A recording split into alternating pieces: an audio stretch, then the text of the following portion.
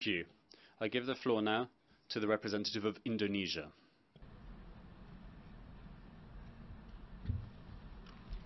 Mr. President, Indonesia would like to exercise our right of reply to the statements delivered by Solomon Islands and Vanuatu, echoed by Nauru, Marshall Islands, Tuvalu, and Tonga regarding matters concerning Papua, a province of Indonesia. Indonesia is shocked to hear that at this important stage, where leaders gather in this august body to address the early implementation of SDGs, the transformation of our collective actions, and other global challenges such as climate change, of which the Pacific countries are affected the most, the state leaders chose instead to violate the UN Charter by interfering in other countries' sovereignty and violating its territorial integrity. We categorically reject the continuing insinuations in their statements.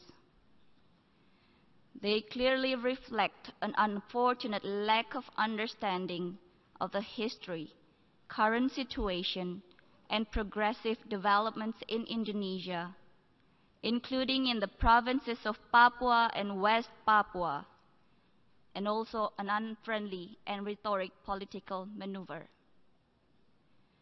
Their politically motivated statements were designed to support separatist groups in the said provinces who have consistently engaged in inciting public disorder and in conducting armed terrorist attacks upon civilians and security personnel.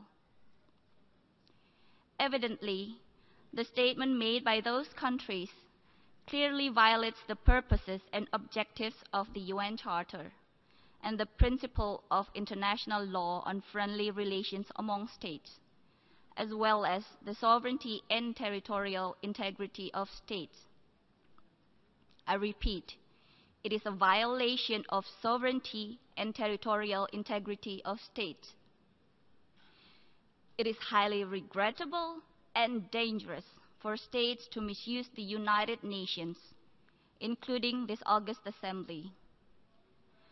These countries are using the General Assembly to advance their domestic agenda and for some countries to divert attention from political and social problems at home.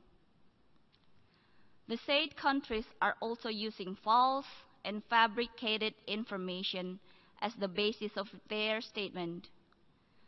The conducts of these countries undermine the UN Charter and are detrimental to the credibility of this Assembly. Mr. President, Indonesia's commitment to protection of human rights is unquestionable. Indonesia is a founding member of the Human Rights Council. Indonesia has sat as member of the Council for 3 previous periods and is currently a member of the Council for the 4th time. Indonesia is the initiator of the ASEAN Intergovernmental Commission on Human Rights and OIC Independent Permanent Commission of Human Rights.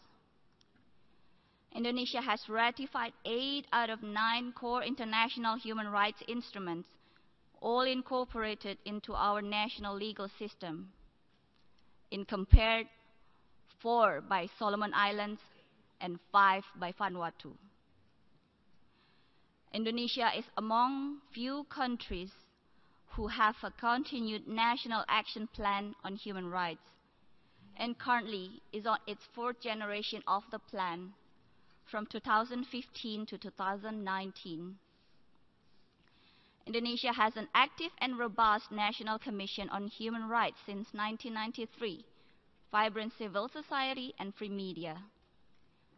Indonesia is also a country with full-fledged democracy in function. With such a vibrant national democracy, coupled with the highest commitment to the promotion and protection of human rights at all levels, it would be nearly impossible for any human rights allegations to go unnoticed and unscrutinized. Mr. President, we reaffirm that there are domestic mechanisms in place at the national level in Indonesia as well as at the provincial level in Papua and West Papua. For our part, Indonesia will continue to give appropriate focus to the development of Papua and West Papua provinces, and to the best interest of all. In conclusion, Mr. President, we have a saying in our Asia-Pacific region: when one points the index finger to others, the thumb finger automatically points to one's own face. I thank you.